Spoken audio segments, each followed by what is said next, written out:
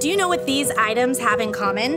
A plastic spoon, plastic cup, plastic bag, plastic bottle, and a bag of chips.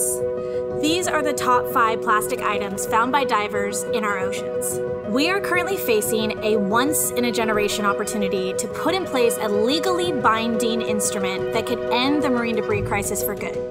In 2022, the United Nations approved a landmark agreement to create the world's first ever plastic pollution treaty.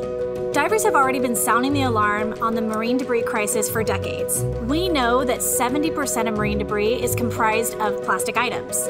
We know this because millions of passionate PADI divers around the world have been building a wave of evidence by reporting marine debris into our flagship citizen science program, Dive Against Debris.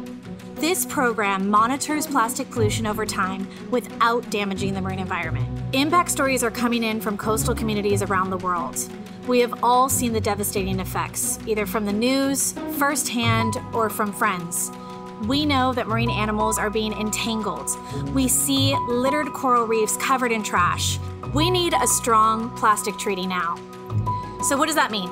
Number 1, we turn off the tap. With over 14 million tons of plastic entering the ocean every year, we have to stop plastic at its source. Number 2, prioritize marine debris items. The items that are most commonly found as entering the marine environment need to be made a priority as items to avoid. Number 3, make it trackable. We want to work alongside governments after the treaty is ratified to ensure that we can measure impact over time. So how can you get involved? We're calling on you, our global community around the world, to join us by 1, signing the petition. This ensures that PADI AWARE Foundation can negotiate from a position of strength at the international table. Another way you can take action is just participating in a Dive Against Debris event, whether you're a diver or not. This ensures that we have real-time data to inform policymakers on what's beneath the waves. We hope you'll join us to be a voice for the ocean and turn off the tap for good.